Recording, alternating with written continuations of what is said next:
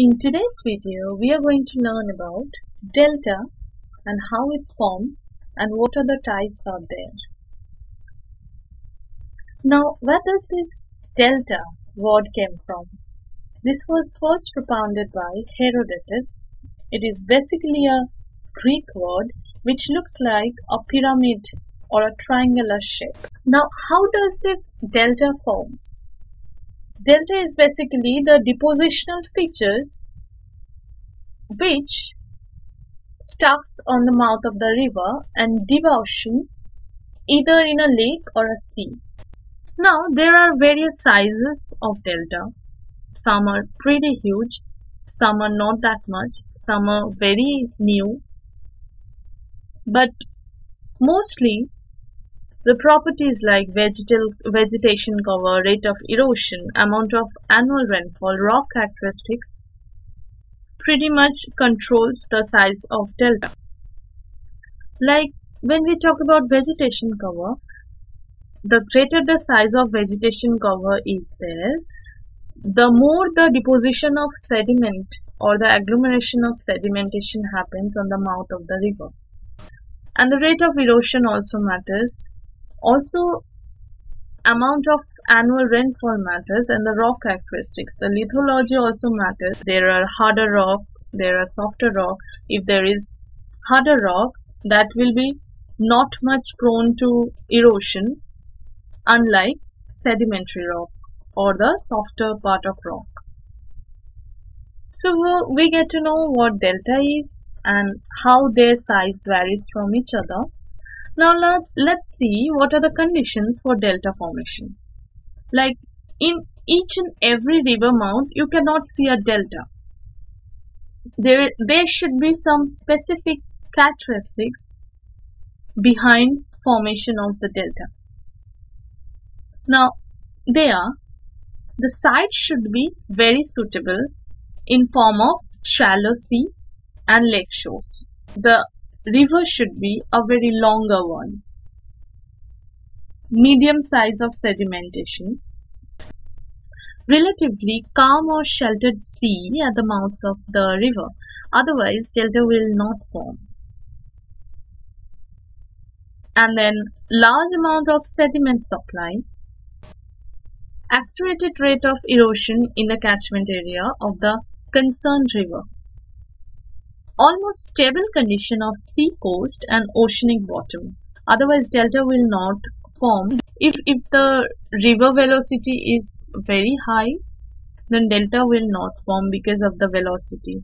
It will not deposit the proper amount that a delta is needed to form.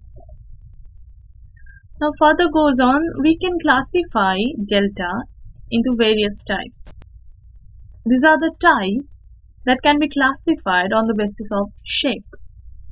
Arcuate delta, bird foot delta, estuarine delta, truncated delta, abandoned delta, and blocked delta. Now let's talk about arcuate delta. As you can see in the picture, it is shaped like an arc of a circle or a bow with a maximum middle portion extension towards the sea. Such deltas form when river water is as dense as the sea water. Like we can see on the Ganges river or the Rhine river, Nile river, mostly the very, very longer courses river forms arcuate delta, like this way. The next type of delta is bird foot delta. Now Mississippi delta is very famous because it is shaped like a bird foot delta. Here you can see in the picture.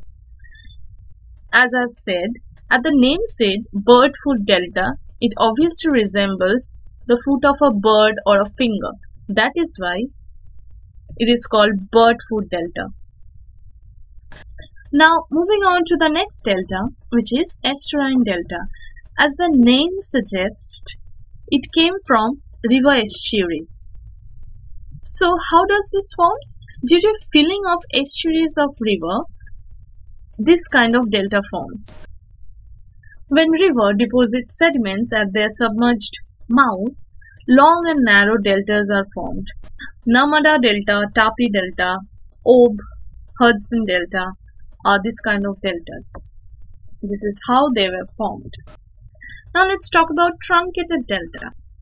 Sea waves and ocean currents modify and even destroy deltas deposited by the rivers through their erosional work.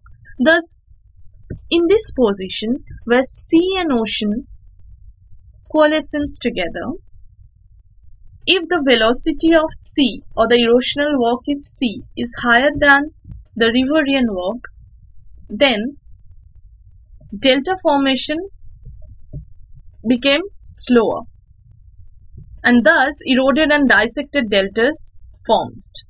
And this kind of eroded and dissected deltas are known as truncated delta. Mississippi Delta is one of them. Now let's talk about abandoned delta. When river shifts its mouth in the sea or ocean, as you can see in the picture, new deltas are formed while previous deltas left unnourished. Such deltas known as abandoned delta. An example of this delta is present delta of Yellow River. It is becoming abandoned because the channel or the river upstream or the river's propagation is changing. Now let's talk about blocked delta. Well, earlier we have learned about truncated delta, which is formed due to sea waves and ocean currents modification, and when the sea erosional process is higher than the riverine process, riverine velocity, then truncated delta happens, and eventually a block delta can be formed after this truncated delta. When seaward growth is blocked by sea waves and ocean currents through their erosional activities, then this kind of delta forms.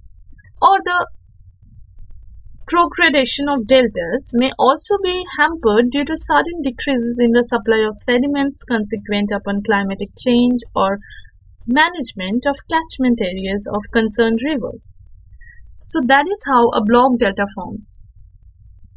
And if you find this video informative, then please like and subscribe.